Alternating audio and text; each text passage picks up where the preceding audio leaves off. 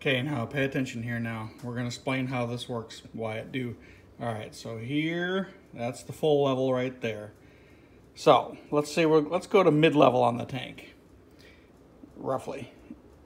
If I bent the arm down, if I bend it that way, that's gonna force the gas to push up on the float harder for any position that this wiper is in.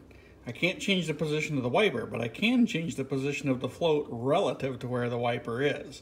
So, by forcing the arm, putting the arm down lower at this given position where the wiper is, the gas is going to try and force that float to be on the top of the surface. What?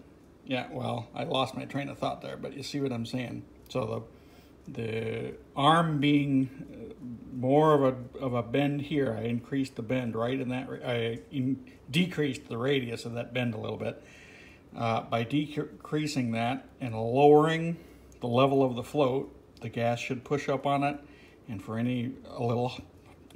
all intents and purposes, a little higher, harder, and that should theoretically raise that wiper arm just a little bit and give the gauge the signal that the level is higher.